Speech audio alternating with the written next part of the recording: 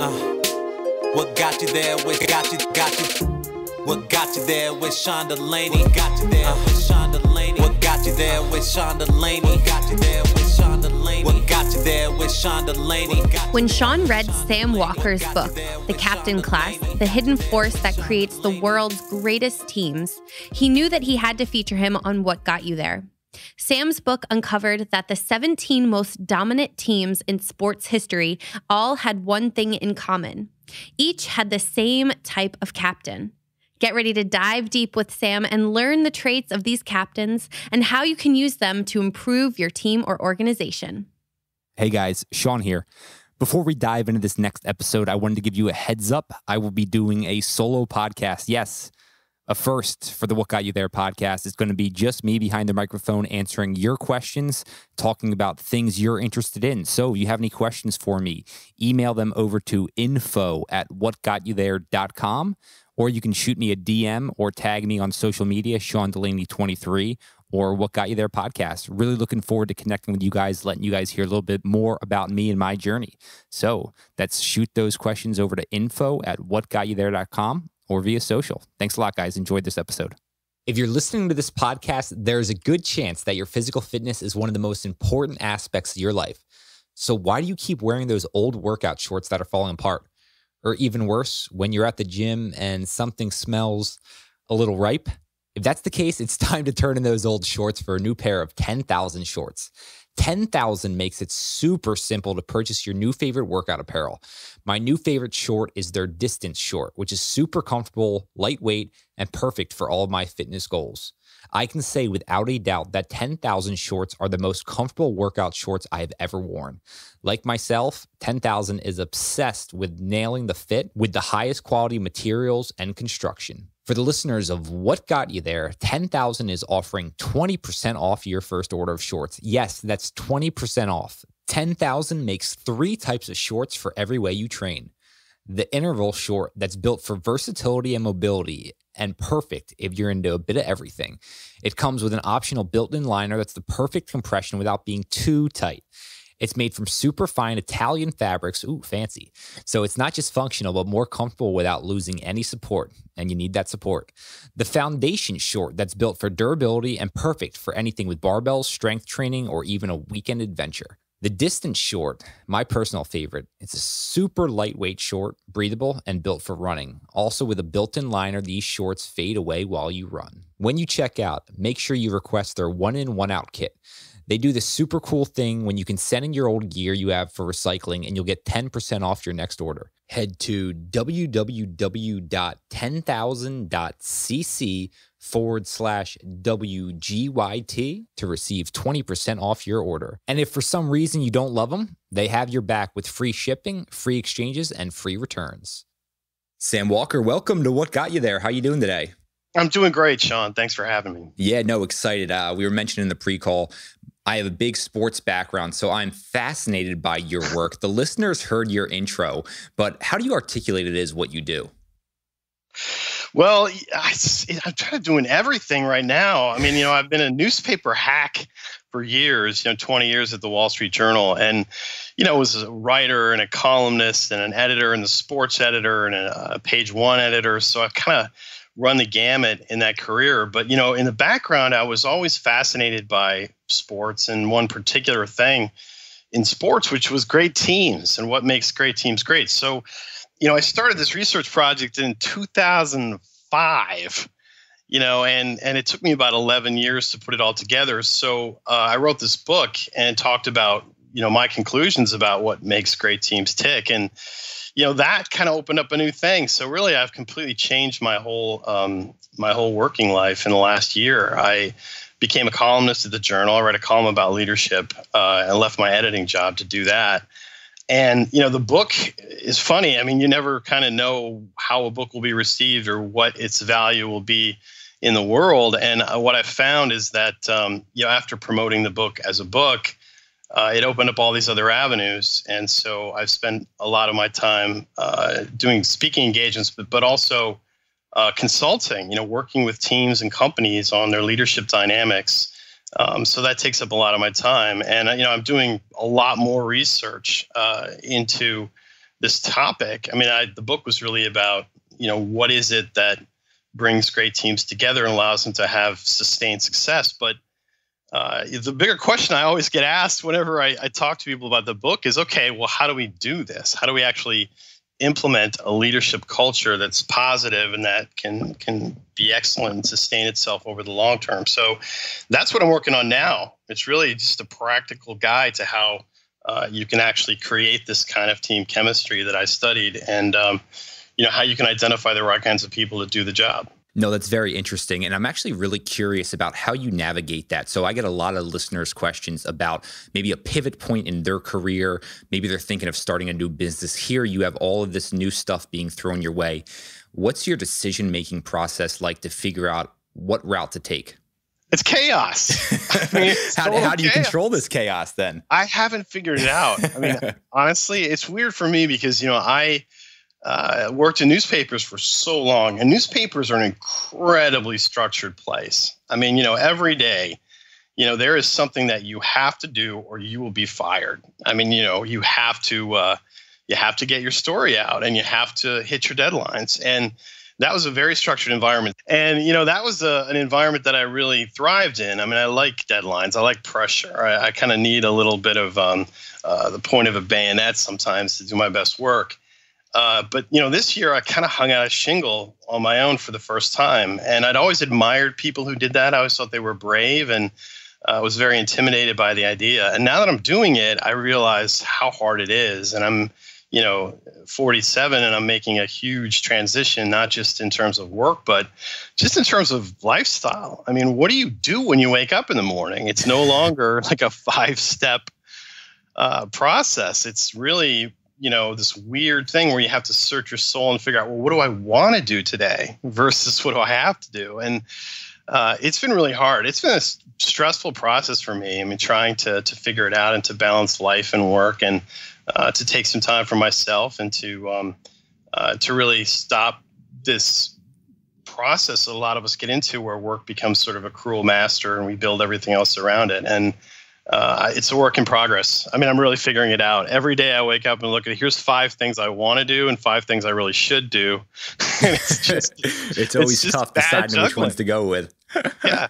So, I mean, I'm really interested about this then. So you have this career that's completely structured almost your entire life, and then making this big transition. Do you structure anything currently? I'm trying as much as I can. I mean, what I finally started doing was just sitting down and putting together a list of priorities. And, I have a file on a computer, and every morning it's at the top of my to-do list. And I'll make adjustments here and again. But I've tried doing that, and that's helped a little bit. But, I'm still trying to get away from the great demon for me, which is, I'm the kind of person where if there's something that needs to happen right now, I'm going to do it, even if it's not valuable. So I've been fighting that. I structure my time pretty well. I've gotten good at getting organized. I'm on the road a lot, and I have other commitments, and I'm getting a better intuitive sense of how to do that. The biggest problem for me is I need to hire somebody to help. And, in order to do that, I need time to sit down and conduct interviews, which I haven't managed to figure out. So, it's a work in progress. Yep. It's always a tricky process. So you mentioned your book, The Captain Class, a great read. I really did enjoy this. I'm curious though. First off, where's the fascination that leads you to that book? And then you mentioned it started in 2005. What does that look like when you first begin with this idea?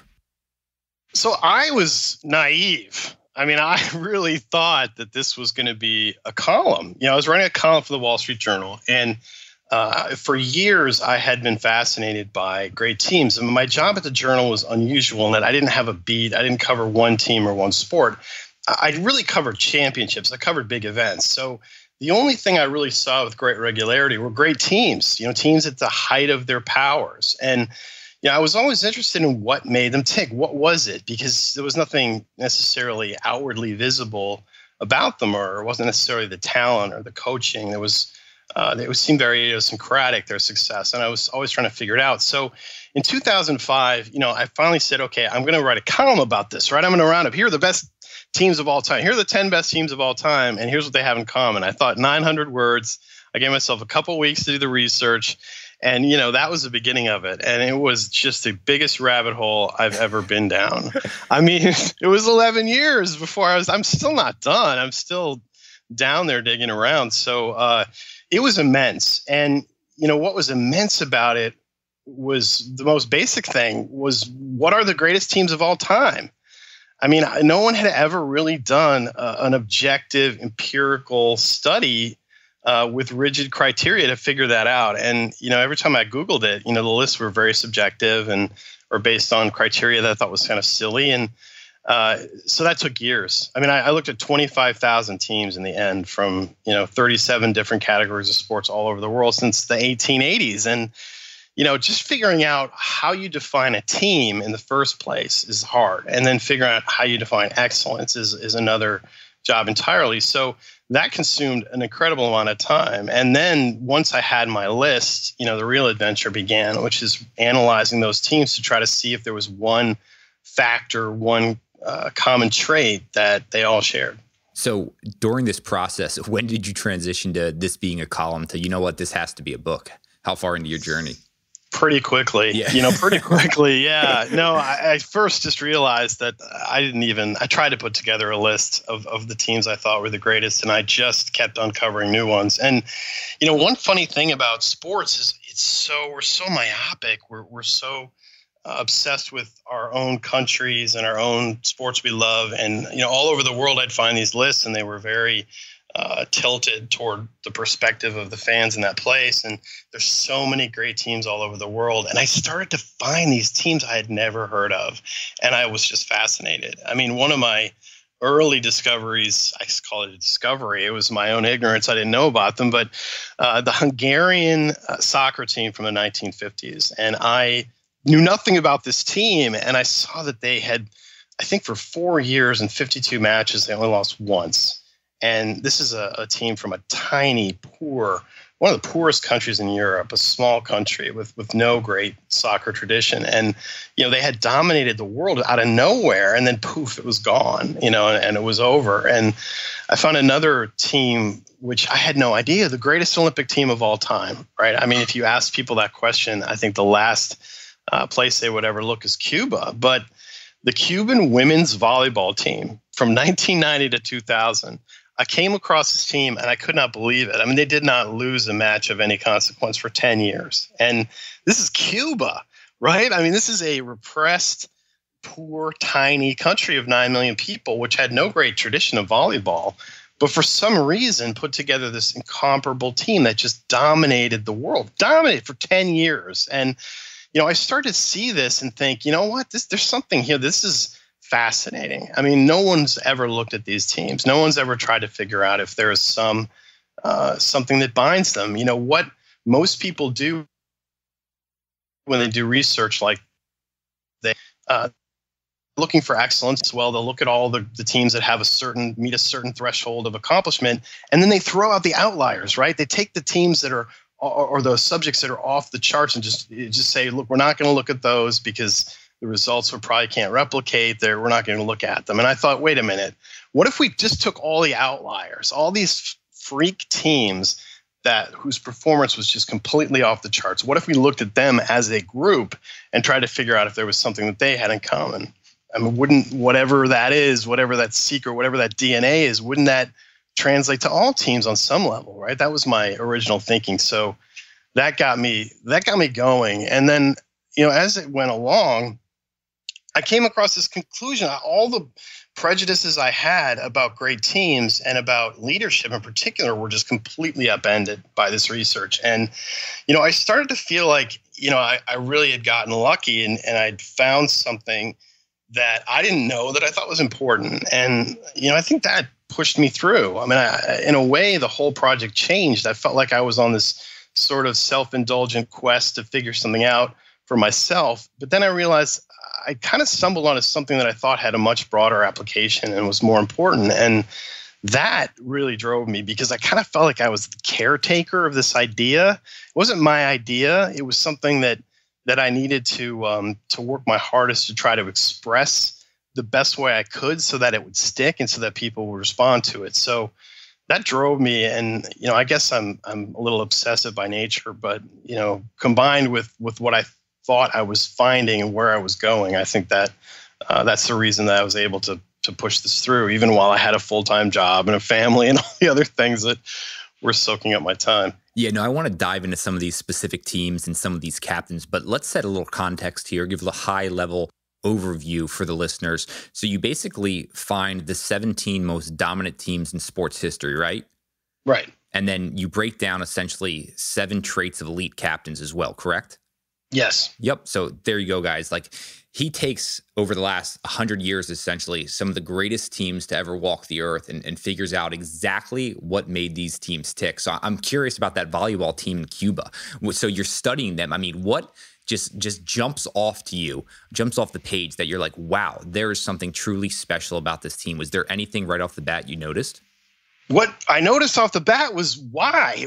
There's nothing on the surface that made this team seem unusual. I mean, they had talent was not their thing. I mean, this is a tiny island, and there weren't that many volleyball players. And their lead striker and their captain was this woman, Maria Luis, who was 5'9".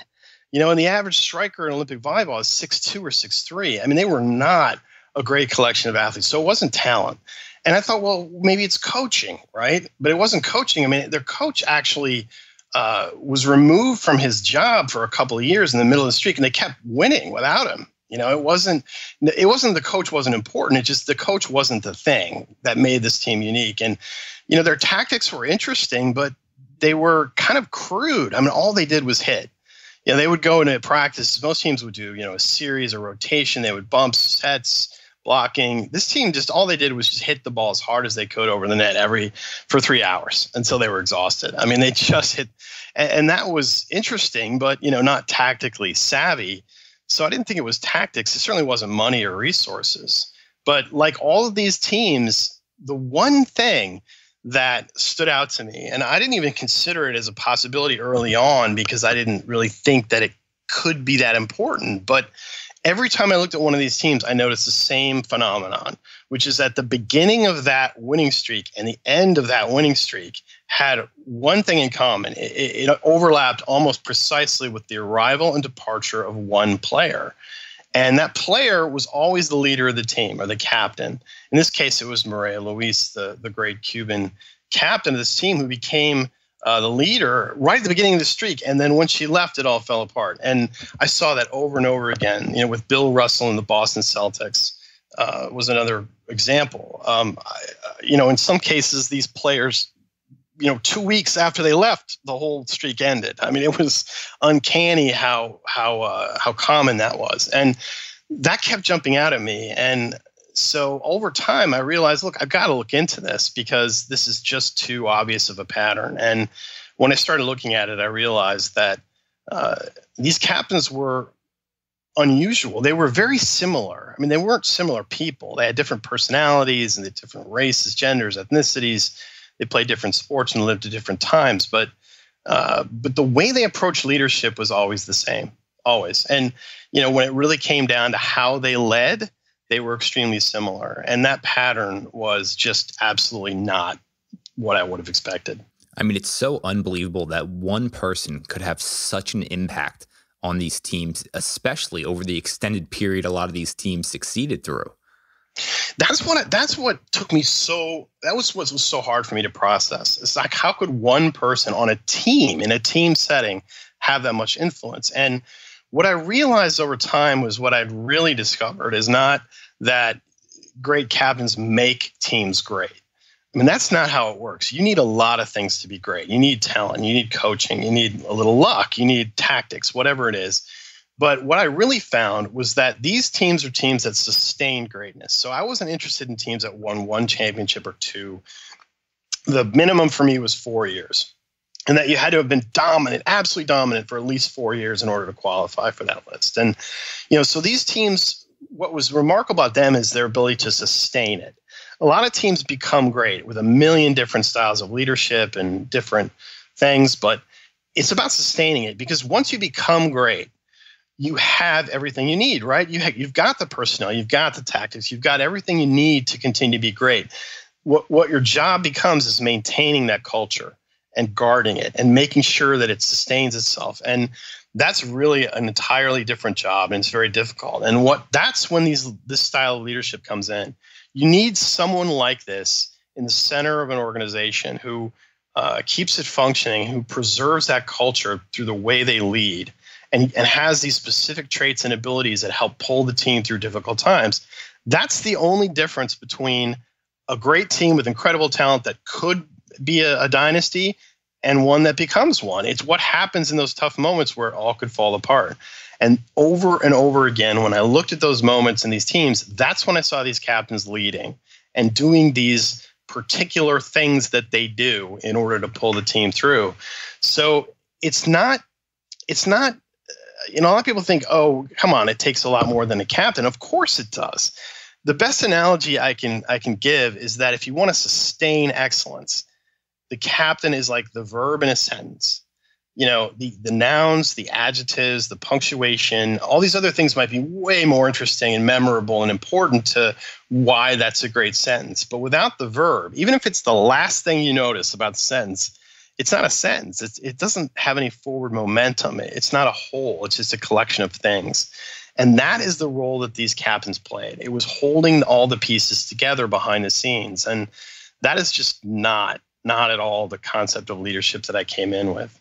So how did they get into this position of leadership? Were they elected into it? Did it just come natural to them and they stepped up into that? Most of them were what I thought was interesting, were chosen by their managers or coaches. And some of them were elected in rare cases, but most of them were not leaders right away. I mean, they had time to sort of study and figure it out, and they had some good role models. But really they intuited this.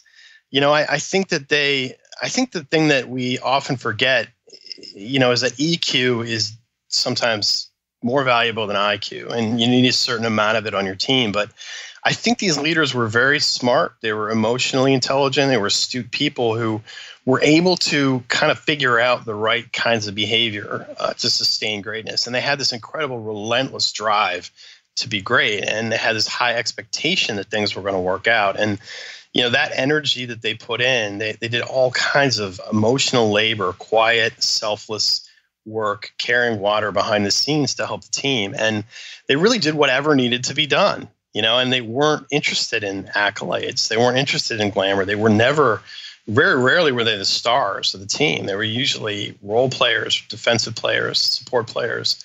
But they would do anything, whatever it took, whatever problem there was, they would dive in. And if nobody else would run into a burning building, they would. And over again, I saw that was just something that it was a conclusion they all reached without, reading my book or doing any research. I mean, I think they were just remarkable people who were able to so committed to the goal of winning and to the team's collective goals that they kind of just fumbled their way into figuring out the right formula.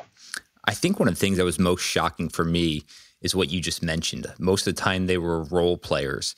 And I know this really came out in the book, studying Brazil soccer and their legendary player, Pelé. Can you just talk about your conversation with him and what you really took away from that?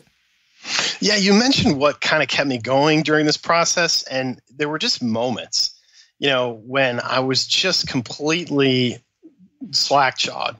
And, one of them was when I interviewed Pelé. And I didn't know much going in. This was kind of early in the process, and I hadn't really done a lot of homework on Brazil. And, it's hard to find good information about that team. And, I asked him, I said, so talk to me about the leadership of the team. And were you captain? I thought he was the captain of the team. And he just sort of looked at me funny and said, no, never was I the captain. And I said, well, why not? And he said, well, I didn't want to be the captain, and it wouldn't have worked for me to be the captain. And it was just one of those moments where I was like, wait, what? And what he said, I'll never forget it. I mean, he said, in Brazil, teams are hard to unify.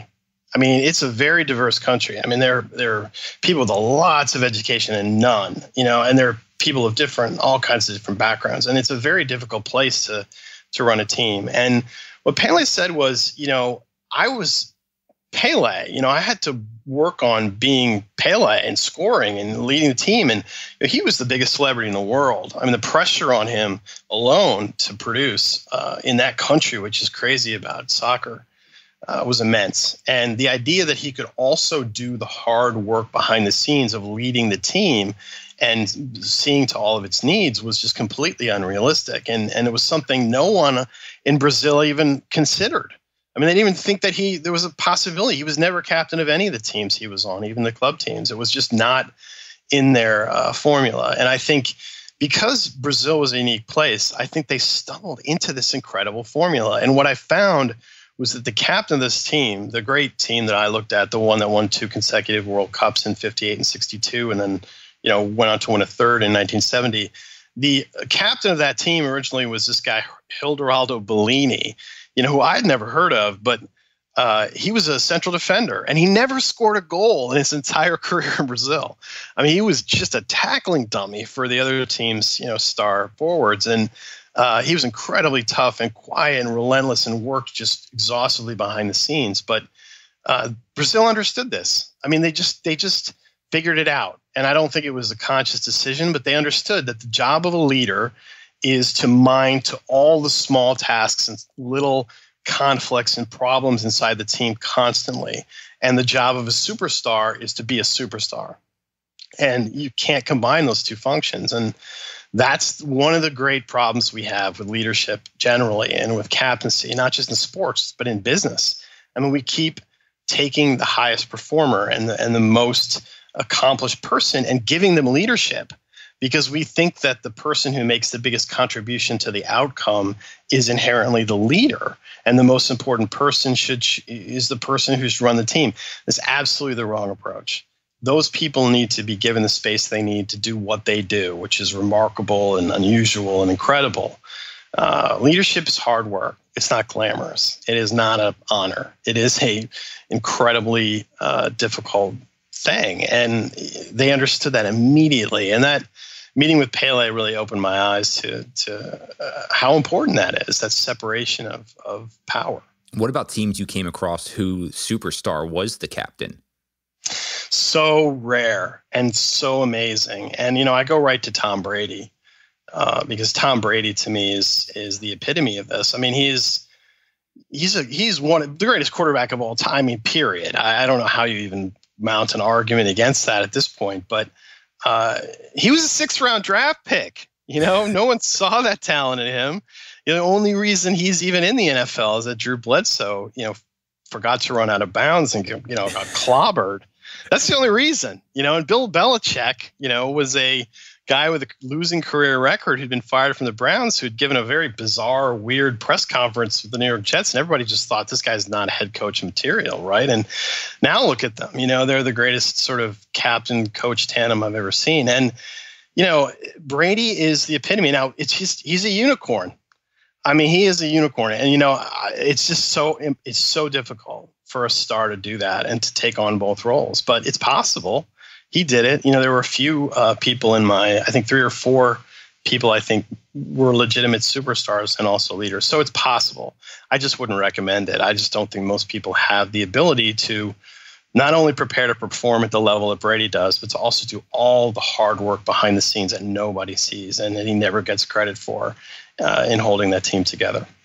When I first set out reading the book, I guess my initial thoughts might be the importance of the coach. And most of the time I would have thought it was the coach who was everlasting in these great teams. What's the relationship like with the coach and this captain?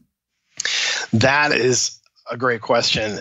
That was a stumper for me. I did not understand it. I think probably the biggest surprise, there were a lot of big surprises, but one of the biggest was the coaches of these teams. I mean, it wasn't just that they weren't really elite coaches. It was that when I looked at that list of 17 teams, there was only one coach who anyone would have considered a great coach before they started that winning streak. And all the rest of them were people who had, like Belichick, they had a losing record, or they'd been fired from their last job, or they had very little coaching experience or none whatsoever when these streaks started. So it wasn't coaching, but I knew the coaches were important. And it took me a long time to unravel this. And one of the key things was Alex Ferguson, the great coach of Manchester United. And Ferguson said something which really surprised me. He said, I do everything. I look after every detail of my team. Everything, big and small. I am obsessive about everything that I do up to the point of kickoff. And then at kickoff, it's up to my captain. It's up to my leader of the team to execute on the field. And if you remember Ferguson, if you watched any of Manchester United in that era, he would sit in the dugout with his arms folded across his chest, doing nothing. And you look at the modern managers, in Europe, and they're on the sidelines and they're gesturing and they're running around and they're looking busy. And Ferguson just laughed at that. He said, what are they doing? I mean, the players can't hear you. If they can, you're just distracting them. I don't know what these guys are doing. So I realized that there was a separation there. And what I found over time was that all of the great coaches on that list were great partners. I mean, that was the one thing they had in common. And if you look at Brady and Belichick, and Greg Popovich and Tim Duncan with the San Antonio Spurs, and you look at Alex Ferguson and his great captain, Roy Keane, when those partnerships were working, when those teams were winning, it wasn't like a boss-employee thing. It was a partnership. I mean, they would argue with each other like an old married couple. They would fight, but they were able to compromise, and they were able, sometimes the captain would get their way, sometimes the coach or manager would get their way. But it was a different kind of relationship. It was very intimate and intense, but they knew how to argue, knew how to fight without hurting each other's feelings. And they were both capable of taking direction from the other. And that is something that I think applies so broadly, not just to sports, but also in business. Everyone needs a second. They need a captain, but they have to have a relationship, give them independence and autonomy, and have a partnership with that person. It's not hierarchical. You don't want a yes man in that role. You want someone who is going to work with you, who you trust, who you admire, and whose opinion you respect. And that's really the role of a great manager. I never realized it. I mean, that's what it is. It's finding those people who you can work with to execute your vision, but also take direction from them. And it's not the way that we usually think about hiring our direct reports. Yeah, such incredible insights there. And I'm glad you were able to apply that for the listeners, maybe in different fields they're in, whether that be business or sports. I'm curious, when talking about partnerships, was there any team where they had a great leader for, say, the first few years of their success, and then that leader helped transition a new captain into that position and the team was able to sustain that success? Yes, it's rare, but I have seen this happen. I think that the San Antonio Spurs are a pretty good example because, David Robinson was, I think, a terrific leader. They weren't as successful in his time as they were with Tim Duncan. But, Duncan's first years was very close with Robinson, and I think he really modeled a lot of his leadership after David Robinson. So I think that you see that very often, that there was a pretty good leader when the great ones showed up. But it's rare to see these teams continue. If you look at the Spurs now, I mean, since Duncan has gone, they're kind of rudderless, and they're just not looking like the team that they were in the past. And it's very hard to do. I think they thought Kawhi Leonard might be that player, but he didn't really seem to have the motivation to do the job. There was one team that didn't make my final list, but was in my second tier of teams, 123 teams that were very close to being elite. And it was this rugby team in Australia called the St. George Dragons, which no one's ever heard of. But if you're in Australia, everyone knows this team because they won 11 straight championships, which is just kind of crazy. I mean, it's really the longest streak I've ever seen of any one team. They didn't make my elite tier for a number of reasons, but that team is the only one I've seen that had a pure transition. They had one captain who was kind of the epitome of the type that I'm talking about.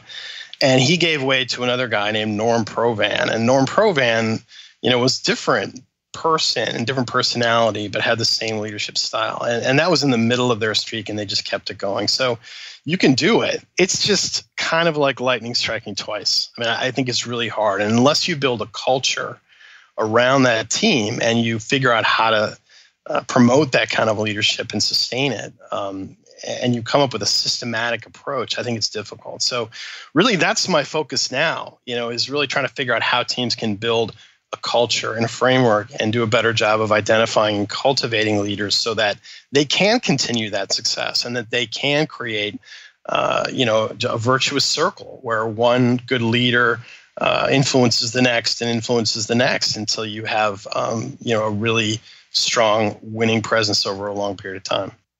Yeah, we've heard a lot of the CEOs bring up culture here on this podcast. I'm curious, though, right now, another C word, communication. How important is communication for a successful team? What did you see out of the teams that you researched? How did they implement communication, and how important was it to their success? Communication blew me away.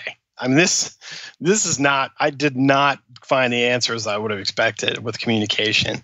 It is both more important than I realized, but also in some ways less important. And one of the big surprises of all was that these captains, these elite captains, all 17 of them, hated giving speeches. I mean, hated. You think of the Hollywood version of sports or war or anything where people are facing a tough challenge. The leader always gives a passionate speech to fire everyone up, right? Well, they didn't do that. Some of them did it kind of grudgingly and half-heartedly. Some of them never did it.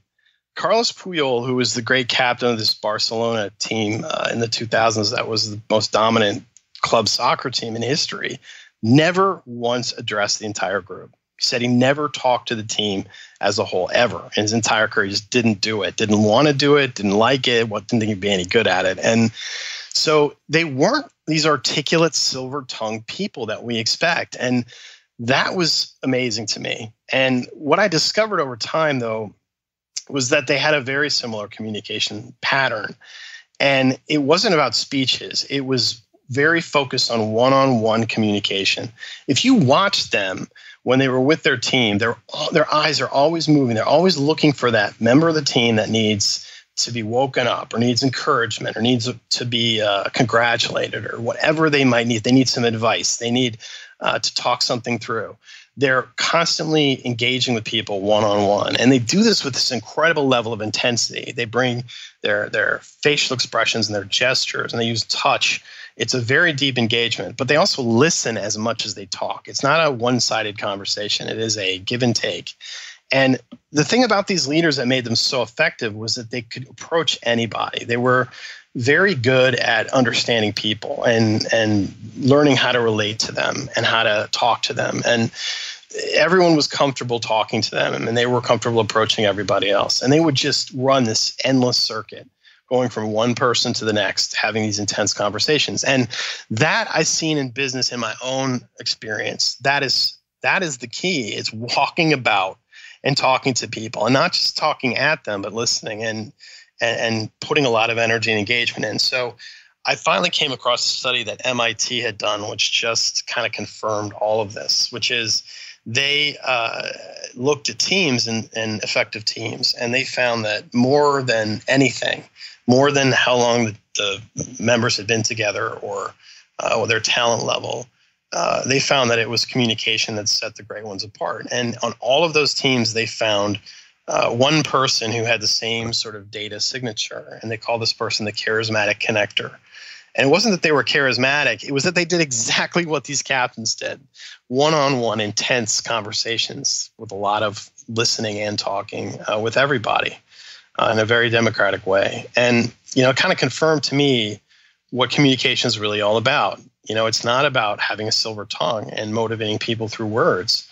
It's about hard work. I mean, it is just a lot of work. It's just constantly being on the lookout and being ready to give to someone else and to have a difficult exchange with someone else.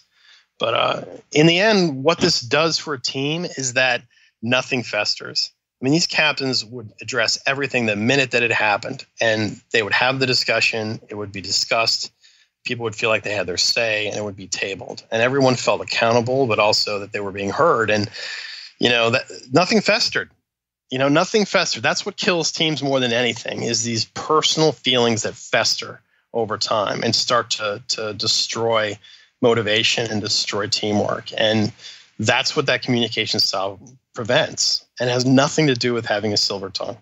I mean, this is just all so interesting to me.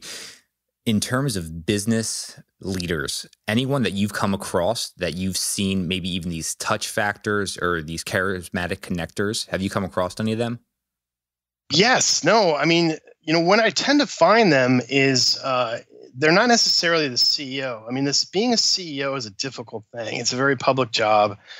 Most CEOs don't have a coach, right? I mean, they don't, so they kind of are a coach in some ways, not necessarily a captain. Now, one of the things I always tell CEOs is that, you need a coach, and, maybe the chairman, maybe the former CEO, you need someone who is kind of minding you as well. But I tend to find these people in the middle of an organization. I've had so many people come up to me. I just gave a speech in Detroit, and one of the executives of an auto company came over and said, I have someone just like this who works for me, who's amazing, and he's nearing retirement, and I don't want him to go. And that's exactly who he is. And they're in these organizations, and I think smart managers realize that they are the glue, and they start to appreciate these people and make sure that they're well taken care of. In terms of famous leaders, there's so many who have these characteristics, or most of these characteristics.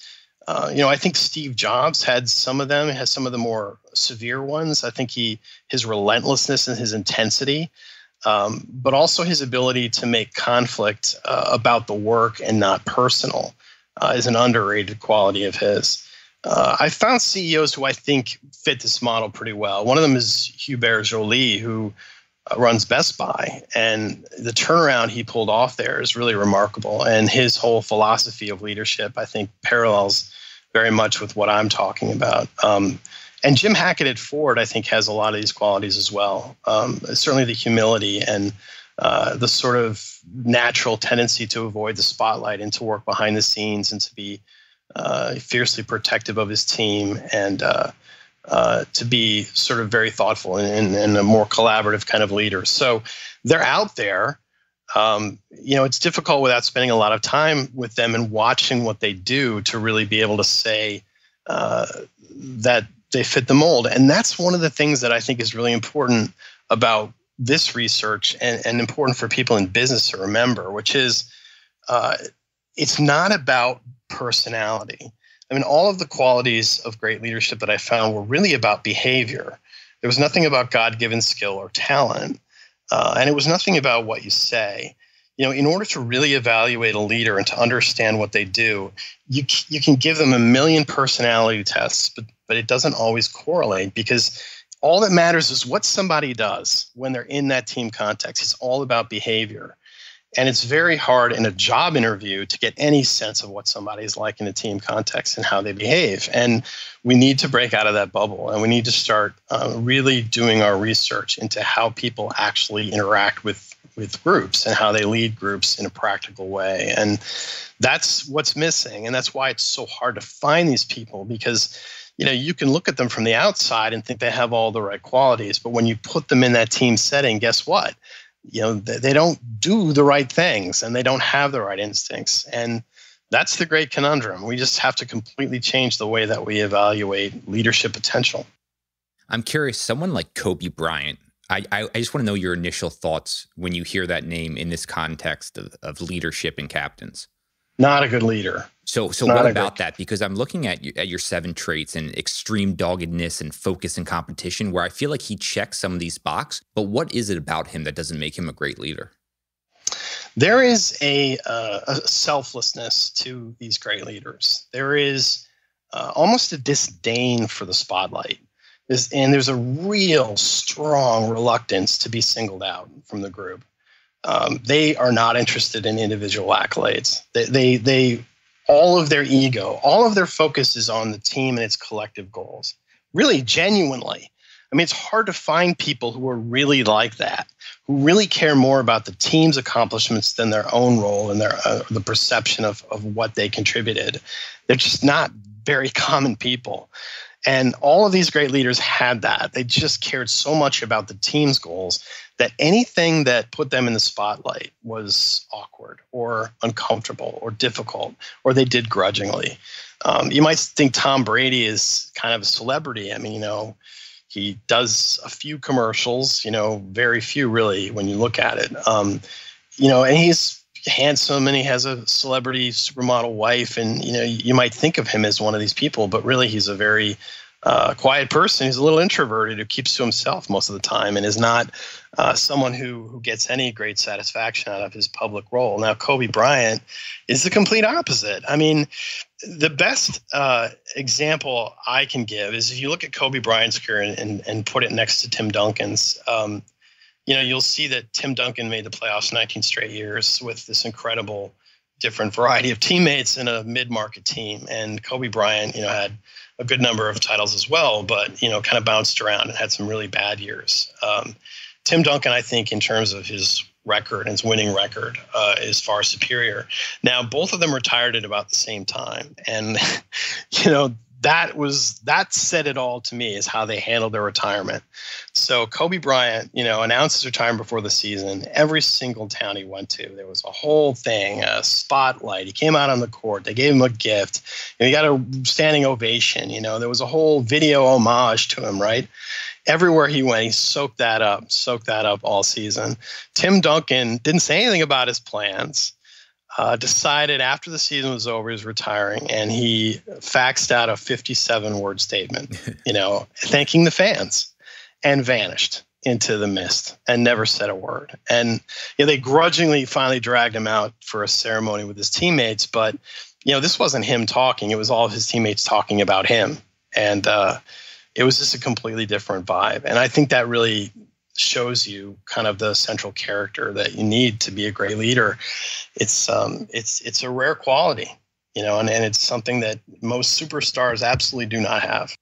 I'm thinking about all the coaches and business leaders who are listening to this podcast right now, and I'm sure they're picturing that certain person on their team or in their org chart that might fit the mold for this. And I'm sure you're definitely having some new meetings because of this podcast. So I'm glad you're bringing this to light. What about the most impressive captain you studied? I know you brought up a lot of people. Is there one person that's just a little bit above the rest? Bill Russell. Yeah. Yeah. No, I mean, look, they were all amazing for different reasons. And, I have great affection for the ones I spent a lot of time with when I was writing the book, but there's no one who compares to Bill Russell. I mean, Bill Russell, so the background of Russell, it's a shame because he played in an era of the NBA before people were paying as much attention as they do now. But, he arrived with the Boston Celtics in 1957, and the team had never won anything. I mean, they had no titles to their name. They won that first season, his rookie year.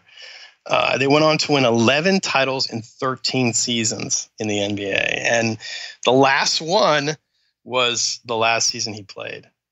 Right after he left, they didn't even, I don't think they were even 500. They didn't make the playoffs. It took them many more years to get back to greatness after he left. So he was the only constant on that team. His coach, Red Auerbach, retired, and he became the coach too, and the owner died in the middle of the new ownership. It didn't matter. He was the only thing that was constant about that team throughout.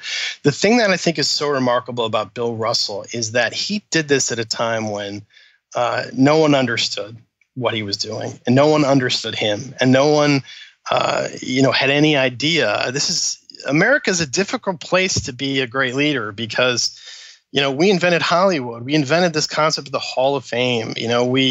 We love to pull individuals out and hold them up as for their greatness, and we don't really understand, how important it is and what a collective mindset is. This is not really in our national DNA. And in the 1950s, in the middle of the civil rights movement, on a team that was, integrated and had, issues at times inside it, he was a phenomenal leader. But the thing that really impresses me about him was he was a big man, right? And in the 50s, a big man did one thing, which is score points, right? I mean, it was Wilt Chamberlain. It was, you dumped the ball in the basket. You were the central part of the offense.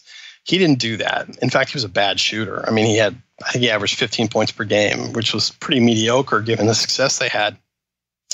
he also wasn't a good ball handler. He wasn't like LeBron James. I mean, he couldn't play point guard if his life depended on it. What he did on the basketball court were all the things that no one even bothered to count, like rebounds and blocking shots. I mean, they taught defenders at the time not to leave their feet because, they thought it was a disadvantage. And he would soar through the air and block shots that no one thought were even blockable at the time. He played voracious defense, but he also, was great at passing and great at finding his open teammates. And he would get rid of the ball as soon as he could. And none of these things made any sense to people. He was also personally unusual because he didn't like signing autographs. He didn't really care about the fans. He didn't play that game. He didn't care about endorsements or any of that. I mean, he was only committed to the team. And people didn't understand him. They thought he was cranky. And I think the biggest mystery came after he retired. So after he retired, he gets a letter from the Hall of Fame. Hall of Fame says, "Congratulations, Mr. Russell, we're inducting you in the Basketball Hall of Fame." And he sent out a note or a letter back, and he said, "Thanks for the honor. But I'm not interested, and I won't be coming to the ceremony." And no one understood this. What is this guy's deal? Like, why is he so aloof and prickly? And why doesn't he want to be, a celebrity? And why doesn't he enjoy the fans and all this? And, finally he said many years later, why he didn't want to be in the Hall of Fame. And he said, "Look, I don't understand why the Hall of Fame even exists. Why would you separate one person from a collective effort, and give them some honor without their teammates being present?" And that kind of I just sort of explained him perfectly. And my favorite Russell quote of all was so succinct. It was about the mindset, his mindset as a leader. And he said, "My ego demands for myself the success of my team." And that's really the heart of the matter. I mean, he really cared only about the Celtics and how the Celtics did as a group and not about anything else. And people didn't understand him, and he's still, he's getting some credit now, but I don't think anyone really appreciates the size of his greatness. And, everyone talks about, is Michael Jordan the GOAT? Is LeBron James the GOAT? No, Bill Russell's the GOAT. I mean, I don't know. The point of playing a team sport is for the team to win, right? I don't know what other measure there is. I mean, having talent and ability is great, but, that is a realm in which your success is measured in rings. And, he has 11. So end of story. This conversation has been absolutely fascinating. If you enjoy this, definitely pick up the book, The Captain Class. Sam, you mentioned 11 years on this project. What's your next decade-long project you're working on? Probably recovering from that one. Yeah, right. No, well, so it's funny when you write a book, the funniest thing about it is that you don't really know what your book is about until people read it and then they tell you what it's about. And I was incredibly surprised by the reaction to this book. I mean, it was a sports book, right? I mean, my publisher and I, we thought, well, we're going to market it like a sports book, and that's kind of, we think, going to be the main audience. But what I realized right away was, it was a sports book, but the real people who were most interested in it and were, coming to it in the greatest number were business readers and people who were interested in teams generally. And that surprised me. And we kind of had to reposition the whole thing because, it was really being reviewed as a business book and talked about as a business book, in sheep's clothing, really, in sports clothing. But so what I'm doing now is really trying to answer the question that I get most often, which is, how do we do this? Okay, you've laid out this idea of a team culture that operates with a certain philosophy and a certain kind of leadership, and how it can sustain greatness, and how do we do it? So I've really shifted to the practical side of this, which is trying to figure out how organizations of all kinds, companies, teams, sports teams, military units, whatever it is, can put together a framework and a plan. Because I believe you can plan for this. I think leadership is something that we don't plan for. We plan for every other contingency and possibility, but we don't make a plan. And really, when you look inside a team, ultimately, all that matters is that all the important leadership functions are getting done and that someone's doing them. It doesn't have to be the captain or the leader. It can be anyone, as long as they're being taken care of. And, there is a way, and that's what I'm working on now, to try to identify the right people to do those functions and how to cultivate them, how to bring them along, how to bring them to leadership in the right way without ruining them in the process. And then, building a framework around them, whether it's in sports, might be practice time or team rituals, things that you do around the team to make sure that kind of leadership takes hold. So that's what I'm working on. I'm not sure what form it will ultimately take, whether it would be a course or another book or something else entirely. But it's really about trying to actually put this to work and to build teams that are built not just to win, but to sustain that winning. Well, I'm excited to see what comes of that. For the listeners who wanted to stay connected with you, where can we direct them? I have a website which has some more information in my context on it. It's called bysamwalker.com. And I'm on Twitter at Sam Walkers with an S. And I'm on LinkedIn as well, I think with the same handle. And I'd welcome them to reach out. Great. Well, we'll have all that linked up in the show notes. Sam Walker, author of The Captain Class. I really enjoyed our conversation today. I learned a lot about great teams. So thank you so much for joining us on What Got You There. Thanks, Sean. I appreciate it. If you're listening to this podcast, there's a good chance that your physical fitness is one of the most important aspects of your life. So why do you keep wearing those old workout shorts that are falling apart? Or even worse, when you're at the gym and something smells a little ripe? If that's the case, it's time to turn in those old shorts for a new pair of 10,000 shorts. 10,000 makes it super simple to purchase your new favorite workout apparel. My new favorite short is their distance short, which is super comfortable, lightweight, and perfect for all of my fitness goals. I can say without a doubt that 10,000 shorts are the most comfortable workout shorts I have ever worn. Like myself, 10,000 is obsessed with nailing the fit with the highest quality materials and construction. For the listeners of What Got You There, 10,000 is offering 20% off your first order of shorts. Yes, that's 20% off. When you check out, make sure you request their one-in, one-out kit.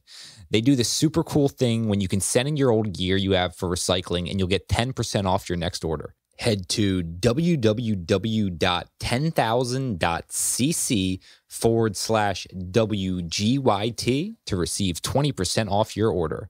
And if for some reason you don't love them, they have your back with free shipping, free exchanges, and free returns. A few months ago, my body was experiencing a ton of pain, and that's when my friend and former podcast guest, Noah Olson, turned me on to Pure Spectrum CBD.